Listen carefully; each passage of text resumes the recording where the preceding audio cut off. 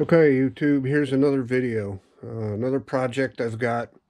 I was at the local thrift store and I found these audio engines, 19.99, $20 for two. And the thing that was scaring everybody off was the needs repair sign. So these are the AudioEngine model A5. Now, I took a chance because I knew they didn't work.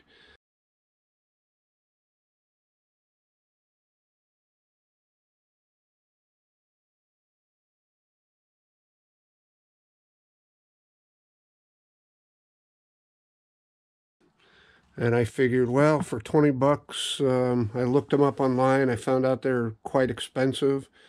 I thought I would take a chance and see what I could come up with. What I'll do next is I'll talk about what I found. I had to remove the back of this speaker to get in and see what had burned up in here. Something that I could fix relatively easily. But what I found, and I knew there was no saving the features of the amplified speakers, so this project is going to be about making these passive. The things I found was, this is a capacitor, and basically what has happened is it has swelled and it has popped, and there's a couple of others on the board here, and unfortunately, because of the way the potting material was put on, there's no way I can get to these and see the values on them or even stand a chance of replacing them because it looks like they are all surface mounted. It's time to get on with. So all of these plugs were plugged into various places on here. Some of the wires were already cut. This is the power for the top panel here that says audio in, and it had a USB charger. So I disconnected the tweeter and I disconnected the woofer. This was also a cable that was for the, oh, that is for the diode that was on the front to indicate that they had power. So when I looked at these in the thrift store, none of it worked. There's also a switch on the front here, a rotary switch for adjusting the volume.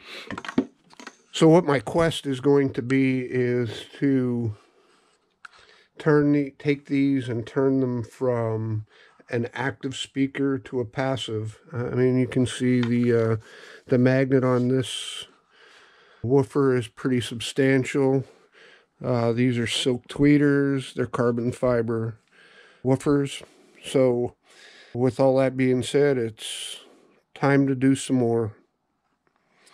And I'll try and get this positioned in a way that I can see what I'm doing here. So this can go in the trash. This is that cap that was popped. And I'm guessing that these speakers are probably about 10 or 11 years old. High quality speakers. The boxes are very nice on them. They're very heavy. Now the interesting thing I found when I plugged these in, let me get this one out of the way here. When I plugged this in the thrift store, one of the things that I did find out was this fuse is good, this connection's good, and I was getting through voltage. But like I said, once I opened this up, there was very little that can be done to save this. So what I plan on doing is taking this board off. This is the crossover for the speaker. I looked in the other one and it's the same. I will probably cut this off with a Dremel tool right here. I will remove this heatsink. All of this stuff will come off. I got to make a decision. I may leave this on the back and cut some of this stuff off. I haven't thought about that yet. That will help with the soundproofing. But with all that being said, it's probably time to get going and see what we can come up with here. This is the crossover section of the board. The connections for the tweeter. Here's the connections for the woofer. And it might be, I have to think. Oh, yeah. So If I take this out, this will greatly reduce a lot of the weight of... Yeah, it may be best to do all that. Remove all this stuff from the back. I have to keep these two because this will be the new speaker in. Yeah, let me get started on this and see what we come up with.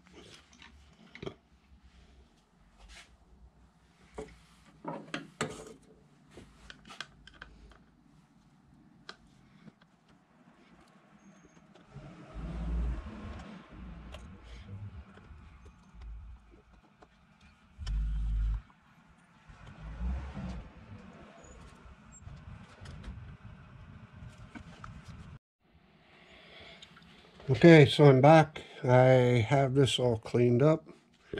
Nothing but two cables, and like I said, this is part of the crossover. So what I'm going to do is mount this back on here, put the heatsink back on, and that'll give this support, and the wires on it will be the same length as they were originally, so I won't lose length. What other thing?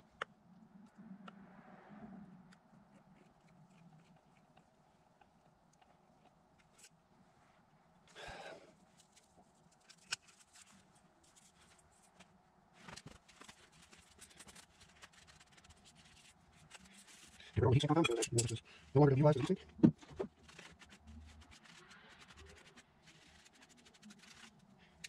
And we'll see if we can remember how this goes back together.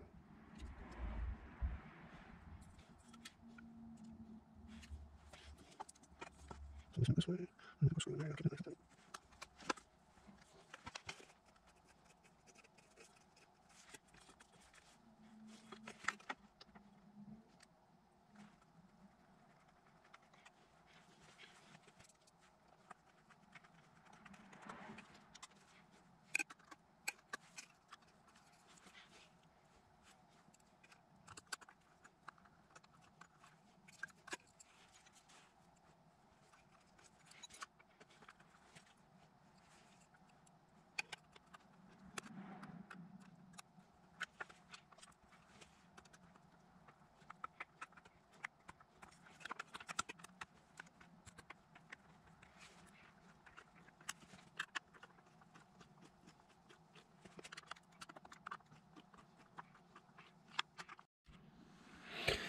Okay, since I wasn't paying attention and I don't know where the camera stopped, I'm going to recap some of what I've done here. So I've taken the power transistors or power ICs off of here, both sides. You can see right there, I took out some of the resistors. I enlarged this hole. I spliced some new wire onto it.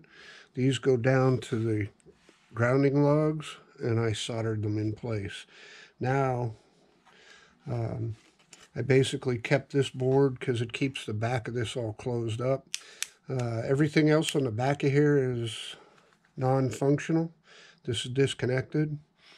So what I'm going to do now is hook everything back up, probably give it a test to see if I did good or how everything turns out.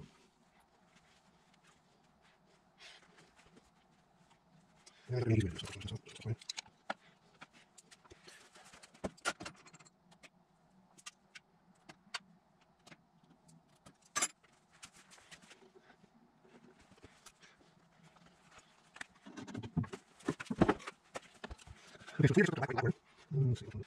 there's not going to be any easy way to do this. Let me clear some of this mess out, put some stuff away.